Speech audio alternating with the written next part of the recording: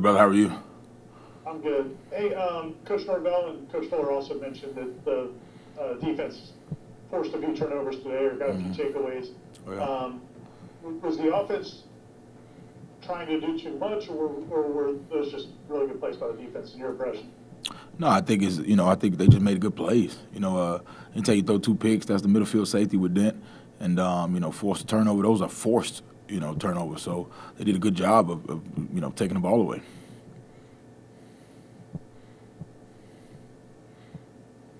Next will be Ben Meyerson from Tomahawk Nation. Hey, Coach. Just what's your impression then of Bless Harris and Hayden Lyles, and where they been coming through in their development, how they've been fitting into what you guys have been doing? Yeah, well, first I'll speak on this Bless. Bless got thrown into the fire. He taking reps, ones, twos, and threes. I've been putting him against different matchups, different situations, really depending on the situation that's called for in practice. If I see him a little fatigued and we got a 2-minute drill and it's the threes, I'm throwing him in there. If we're on the goal line, it's the ones. I want to see him straighten, just throwing him in some compromising situations just to see how he responds mentally to, more reps, situational, functioning, fatigue, all that, because technically, this is only my 10th practice with him. So I got to see him uncomfortable and force him into some situations, see how he can respond. And that's how we get to learn each other and keep growing a relationship. With Caden Lyles, same thing. I'm putting him in some rough situations where he got to be a leader and sometimes guide and tell guys what to do, and also stress at him that he has to know it playing in the middle of the offense. So, really just challenging them each day to see what kind of response I get and then growing a relationship from there. But I've been pleased with both of their progression. Next will be Brendan Simone from Knowles 247. Hey, Alex, it sounds like both Micah Pittman and Johnny Wilson had solid days. So we spoke to Coach Norvell earlier. I guess what have those two done well throughout camp to kind of acclimate themselves to this offense, and what did they do particularly well today? It's the same thing. It's, a lot of it is just learning how we do things and what the standard of how we operate and making sure they're consistently hitting it. Now, of course, the easiest thing to do is watch them make plays, catch the ball and move, but it's so much more that Coach is pleased with. It's just good to see the result of it because that gives you a chance to talk about it. But those guys are fit into those rooms. It's like they've been here for a long time because, they're in there. They're in there situational. You don't see them going the wrong way a bunch of these huge missed assignments. They are the mistakes. They're going to be mistakes. But what's good is that they fit in, they're making plays, they're learning it, and then after the mistakes, you see a lot of guys still encouraging them and pushing them forward, so it's good to see their progression. Next will be Aslan Hajavandi from War Chant. Hey, Coach. Coach Norvell was talking about the fact that this has always been a very inclusive coaching staff. You've always been heavily involved in game planning.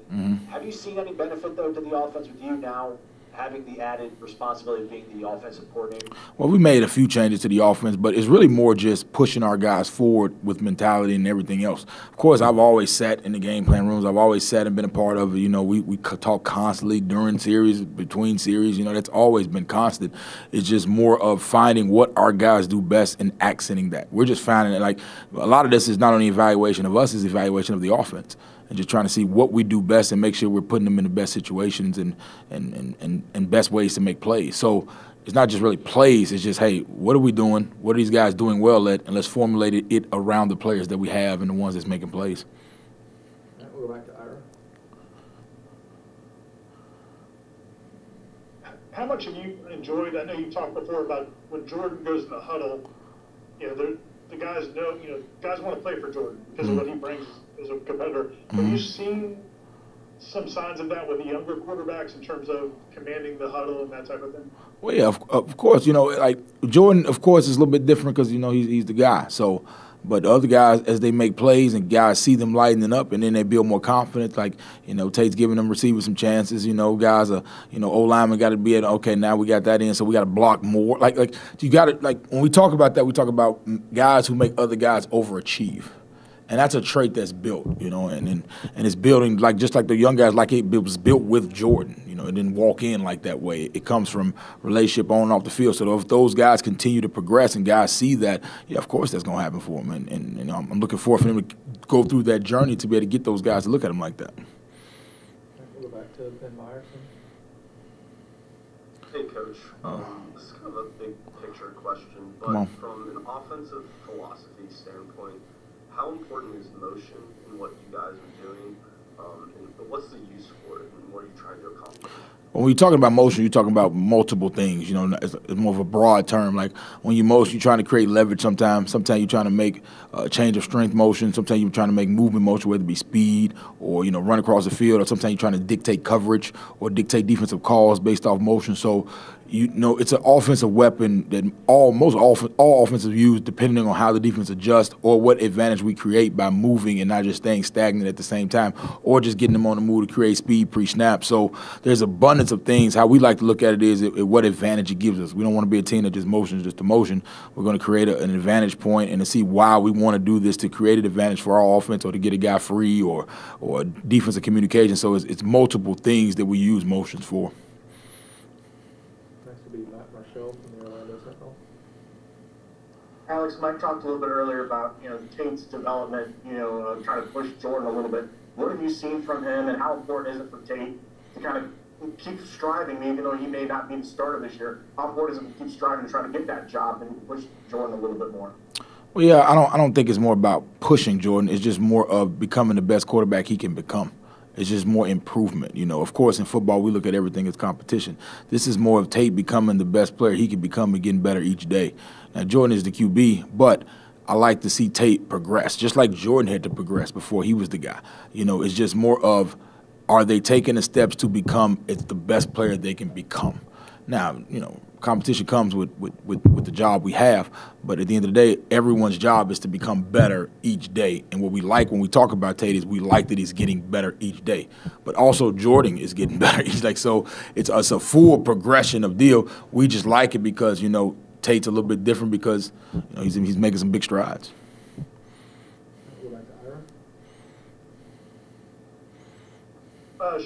Thomas Schrader getting to play some of the scrimmage today. Chris Norvell was happy about that. Mm-hmm. I know going back to when he first got here, Thomas was a guy you guys had high hopes for, but he's had so many setbacks. He's had a couple of setbacks. You know, how close? You know, do you think he'll be in a position where he might be able to help out by this fall? Kind of where is he in his development? Because that's obviously had to put him back some. Yeah, he'll help us. You know, he'll be fine. He's just going through his process of returning to play, but he got out there and mixed it up in live situations. I think that's the best telltale sign that he's going to be ready to go. So I'm pleased with his progression. You know, Josh and those guys down there in the athletic training has done a phenomenal job with him. You know, he's confident, so we're going to keep pushing him to the limit of what they allow us to, but he's doing a really good job. He will help us in the fall. Next will be Carter Carls from Tallahassee Democrat. Alex, I want to ask you about Tony Tokarz. Just how would you describe how he kind of coaches his quarterbacks, and what does he give to that room? And then secondly, what's your favorite season of The Wire? All right, here we go. So first with Tony, I know it's going to sound okay. He coaches for understanding. There's a difference between coach and the coach, just so you know you're saying the right things.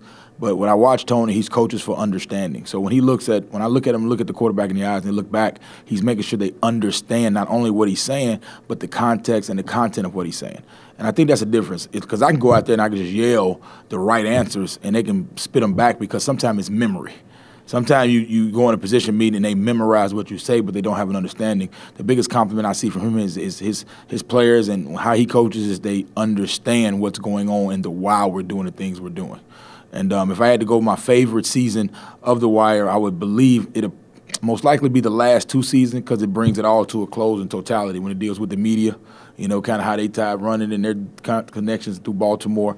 And also you see the rise and power of another, you know, in the streets, you know, with Marlowe. And you kind of get to see the power structures of how things are operated and disciplined and, you know, kind of life goes on, you know. And as important as you are, you know, our time will pass. So no matter what you're doing, make sure you're humble and grateful and enjoy your time, but always know that, you know, our existence is insignificant when it comes to the big picture. We'll go back to Brendan. I'm not sure how to follow up a question on their seasons of The Wire. I guess I'll stick with offensive line, though. I want to get your thoughts, Alex, on the development of Darius Washington. I know you guys talked about moving at different spots this spring. I guess how he's doing with the process of playing different spots. And then also just for Reese Smith and how he's developing physically. Now he seems pretty healthy and consistently playing. Darius is, you know, very similar to a player I had at John LeGlue, who, you know, was with the Steelers. But he's one of the few players I've had that play all five positions. He snapped the football. He's playing, guard, tackle. I can swing him out there at any time. He can perform. So he's a guy that, he comes to work every day.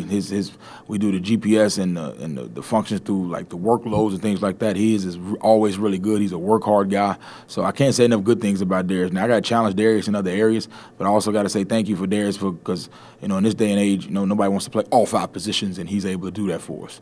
Now, what was the second part of your question? I didn't hear the second part. I just heard about Darius. The second part was about Maurice Smith and now that he's been healthy, consistent. Yeah. I guess what kind of development he's had. Yeah, Mo is sometimes I take Mo for granted, man. He's steady Eddie. He's been a good force for us. Of course, the generality, he has to get better because people forget about Maurice. He was a young guy. He's still a young guy. He's played a bunch of football just because of the circumstance, but, he's still fully developing his body, understanding. What I've been pleased with is his understanding of the offense, the calls, and him starting to challenge those guys to do more, and then, he has his own offseason challenges that he has to go through to get bigger, stronger, faster, and all that kind of good stuff, but I've been pleased with his mental processing. We'll go back to Aslan. Kind of following up on Maurice, I know guys aren't allowed to feel sorry for themselves, but like in this day and age with the transfer market and everything, and a guy coming in, how impressed kind of have you been with Maurice's mental application, I guess, as you said, to kind of keep focusing despite being pushed, and then also some young guys in terms of what you're getting in the interior, Estes and Herring, how you kind of maybe assess their growth so far. All right, Mo's a competitor. He don't care who I bring in there. He gonna compete. That's how his mentality is. Even when I had a discussion, because I have discussion with my guys when we do make decisions like that, he told me, come on. So Mo's a competitor. I don't have to worry about that. Estes, Zane, those guys have been getting a ton of reps. And like when I talked about for coaching, for understanding, I'm starting to see them do a better job of understanding the why. Because Zane is very similar to Schrader. He had some setbacks where he had to kind of, bounce back for some things that kept him off the field. So seeing those guys both out there taking a maximum load of reps, it's going to be big time and pay off for us. And I do expect both of those guys to help us this fall also. So, we're getting deeper. I know Coach talks about getting deeper in competition and not only competition, just having more guys that are able to go compete at a high level. I've been pleased with that progression. All right, we're going to go 2 more. We'll go back to Ben. Hey, Coach.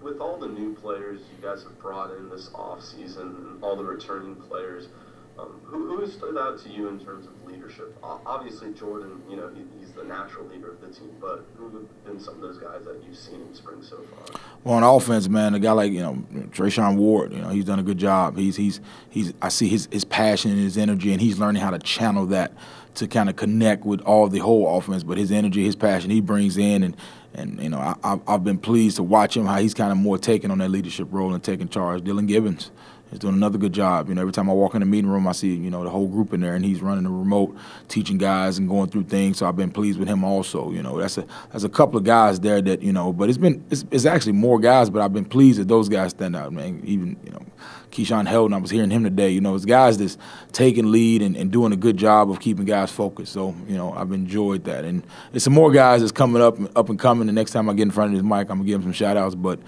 I like what I'm seeing. Last one will be Ira. Defensive guys like to talk. Jared Verse is certainly one of those kinds of guys. Does that do anything? Does it bring any juice to an offensive line when defensive linemen kind of bring that kind of get a little chirpy? Yeah, it's competition. We play a sport and we play a position where you get hands on every day, every time, every drill, everything we do. You're putting your hands on somebody else and you're trying to make them do something they don't want to do. So there's got to be a little edge and aggression to it. My favorite thing about it is afterward, they all walking together, pushing each other. So that breeds competition. So, talking is a part of football. You look at it from the high level. Most of the time when a guy's talking, he's talking to himself to keep him motivated. You just get to hear the words he's saying because he's directing them to you. But they're talking to themselves to get them in their zone. And sometimes it could be a deterrent where they get out their game. So what I like about Verse is, he brings it, his effort. All of that speaks volumes. I see him chasing down backside runs.